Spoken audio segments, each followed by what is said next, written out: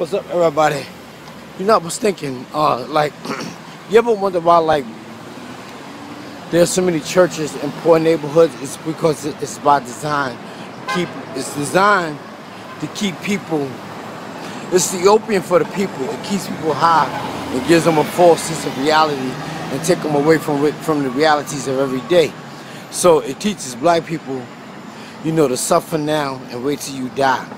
And then when you die, you'll get your pie in the sky. That's what it teaches black people. Don't teach them to get their pie in the sky now. It teaches them to wait till they die, and then they'll get it. And like I was saying in my other video, all black churches, Baptist congregations, put their money into all white banks. And it's not designed for the neighborhood to flourish. This is why the neighborhood looks so beat down. But the funny thing is, racism was created by white people. It wasn't created by black people. Black people always had a heart of gold. White people created racism, not black people. And it became official in the 1600s when there was a law called the Doctrine of Exclusion that stated no black person should enjoy the fruits of America's wealth unless he see the world through the eyes of a white man, or he creates wealth for a white man, or he saves a white man's life. That is the only way. Because at one time there were blacks that owned black slaves too. Not many, it was a few. But what happened is one of the slaves had escaped off the plantation, off the black man's plantation. It was a white man that told him to leave. So when the slave left, the black man slew the white man for telling his slaves to leave. It's a long story, but yeah, racism was created by white people through the doctrine of exclusion. But the thing is, like, people like Bill Cosby and Oprah Winfrey and Michael Jordan, you ever wonder why they don't go back to the hood where they're from, his resurrected neighborhood? It's because there were laws and public policies that said that they should never be able to help black people. You know, they're lawyers, they're doctors, they're accountants, their advisors teach them not to help their own people. That's what that white guy from the LA Clippers was saying. He wasn't saying that. He was saying that black people don't help each other. But he doesn't know that there were public policies that were implemented a long time ago that stopped black people from helping each other. And that's why these athletes, when they make a lot of money, they don't go back to the hood where they're from, especially Michael Jordan. See, and Bill Cosby always talk about how black people act, but he's talking about the symptoms. He doesn't talk about how the problems were created. And if Bill Cosby is so worried about the thing, if he's so worried about the way black people act and behave and carry themselves in the street, their ghetto mentality, why he open up schools of etiquette that teach black people something different? You know, to teach them how to carry themselves in the public. Teach them how to speak when they're in the public. It teaches them how to you know, apply for jobs and stuff like that instead of talking about it. This is the ghetto, man. This is the bottom of the bottom. This is the bottom of the ocean, man. This is where the shrimp and the lobsters live, and the crabs. But he needs to open up schools and teach people how to do that. But he don't. But he'd rather sit around and talk about the problems and not the solutions.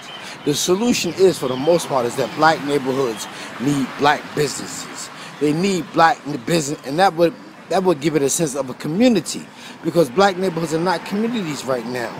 They're like big hotels where black people go to sleep and then wake up in the morning and they leave. That's what it is.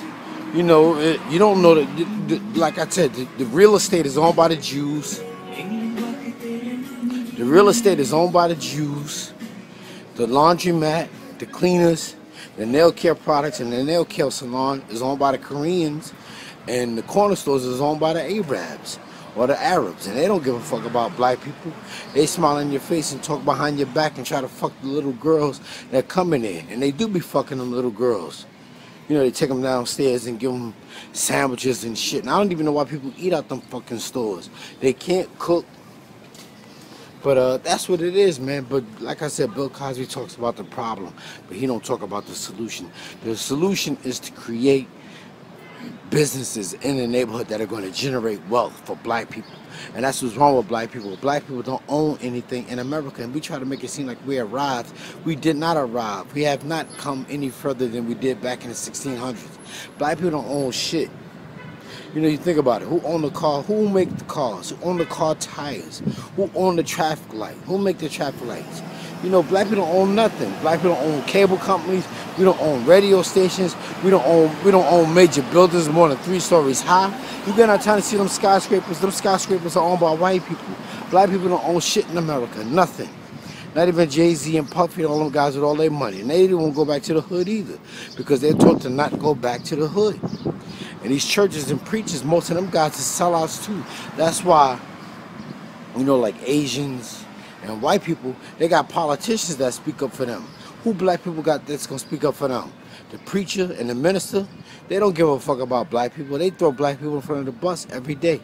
All they care about is they big cars, they big churches, and big churches are for big egos filled with fascist conscious people, and that's all they care about.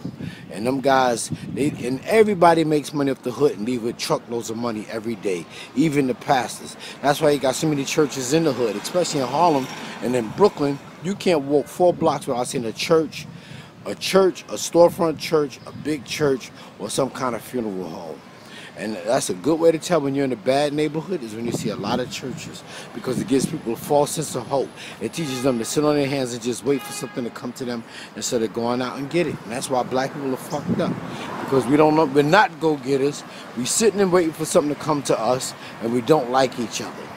And people keep talking about this Willie Lynch syndrome. It wasn't Willie Lynch. Willie Lynch was a slave breaker from Jamaica. And he heard about the meritorious manumission that was a law that was placed in Virginia. And Willie Lynch heard about this, and he was a good slave breaker. So he went around the country. After he heard about the meritorious manumission, he went around the country and started implementing his program and added on to the meritorious manumission. And that's why he became well known as the Willie Lynch syndrome, where he taught black people you put the tall against the short, the light skin against the dark, the male against the female, the fat against the skinny. There's always something that's going to create a divide amongst black people.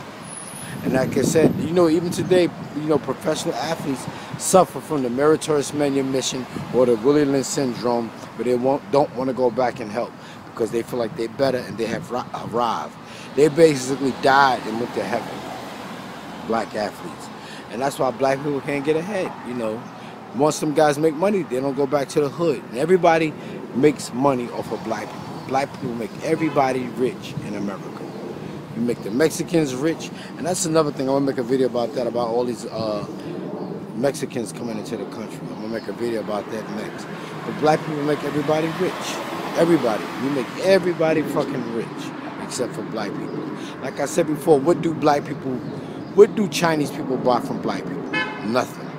What do black people buy from Chinese people?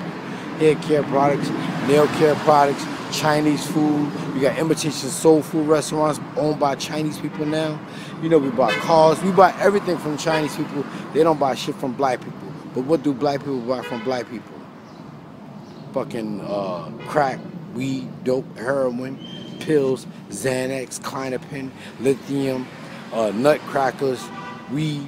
We buy all the shit that's gonna bring you down from each other.